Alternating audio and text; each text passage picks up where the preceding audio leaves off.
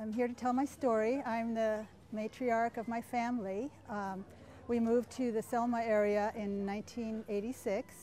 I moved here to have a clean and beautiful place to raise my children. I wanted a wild and free place, some place where we could be close to almost being off the grid, to live close to the land.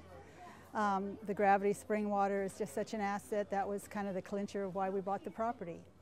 It's a box-shaped canyon at the end of a road, so it's totally private. Well, I wasn't aware that they're going to be clear-cutting our forest right next to us. We adjoin private timber land, and so now that that timber has been clear-cut, they have started spraying. And we had no clue that they would ever be doing such a thing. My grandchildren were out playing one day when the helicopters flew over and just sprayed the whole hillside, and it just had to have swooped right down into our little valley. Our house is just right there. And our livestock, our children, our grandchildren are all there playing. And so we didn't think a lot about it, but not long after, the children started getting sick. And the little 2-year-old began to get very serious asthma attacks to where she was hospitalized over and over again. The 5-year-old developed stomach pains. Her white blood cell count is haywire. We're trying to get to the bottom of what's wrong with her. So then I started to call the Forest Service, different agencies, to see what I could do to find out about what was going on there. And they wouldn't disclose what kind of chemicals were used. So we just didn't know quite how to fight it. That was like a year ago. So now it's been 2 years since they've gotten, since they first sprayed, and they sprayed again with backpack spraying.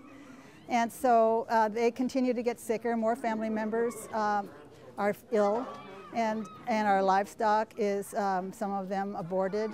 And so we're not sure if that's related, but it's all things that happened after we moved there, and this started 2 years ago.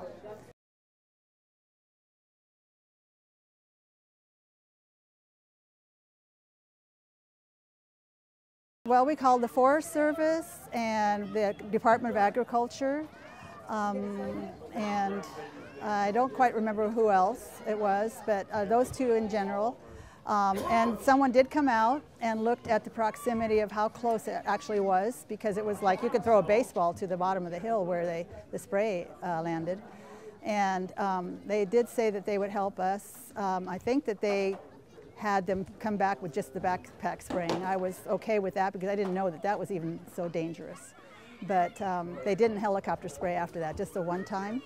But up till this point, they've sprayed twice.